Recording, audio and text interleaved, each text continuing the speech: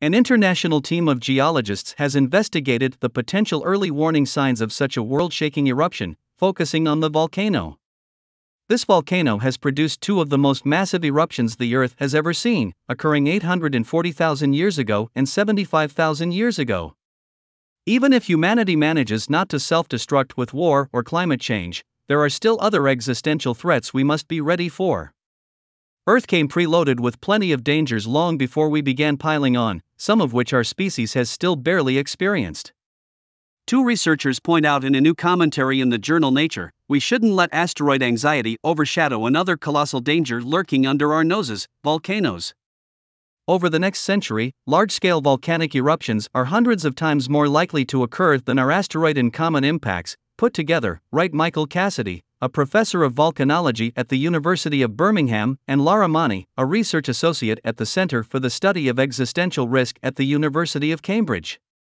While preparing for asteroids is prudent, we're doing too little about the likelier event of a volcanic supereruption, Cassidy and Mani argue.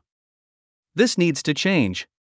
Volcanoes may be less exotic than fireballs from space, but that's all the more reason to respect them. Volcanoes, unlike asteroids, are already here on Earth. They're scattered all over the planet, often blanketed with picturesque scenery that belies their destructive potential. And while humans have seen lots of terrible eruptions in modern times, most pale in comparison to the supervolcanoes that erupt every 15,000 years or so. The last supereruption of this kind happened about 22,000 years ago, according to the U.S. Geological Survey. A supereruption is one with a magnitude of 8, the highest rating on the Volcanic Explosivity Index, or VEI. The most recent magnitude 7 eruption occurred in 1815 at Mount Tambora, Indonesia, killing an estimated 100,000 people. The ash and smoke reduced global temperatures by about 1 degree Celsius on average, causing the year without a summer in 1816. There were widespread crop failures, leading to famine, disease outbreaks, and violence. Volcano monitoring has improved since 1815, as has our ability to rally global support for disaster relief, but not necessarily enough to offset all the risks we now face. Earth's human population has octupled since the early 1800s, Cassidy and Mani note, and some big urban areas have blossomed near dangerous volcanoes.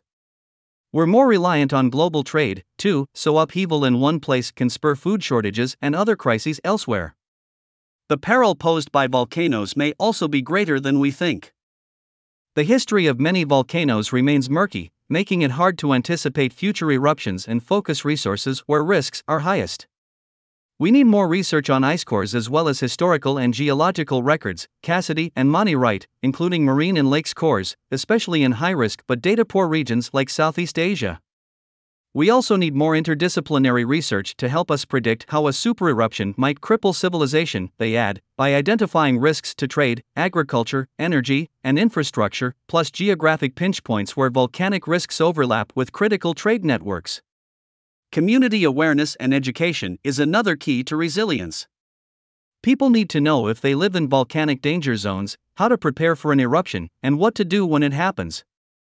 Beyond preparatory outreach, authorities also need ways to broadcast public alerts when volcanoes erupt, Cassidy and Mani write, like text messages with details about evacuations, tips for surviving an eruption, or directions to shelters and healthcare facilities. Everything is happening silently underground, and the analysis now gives us an idea of what is to come.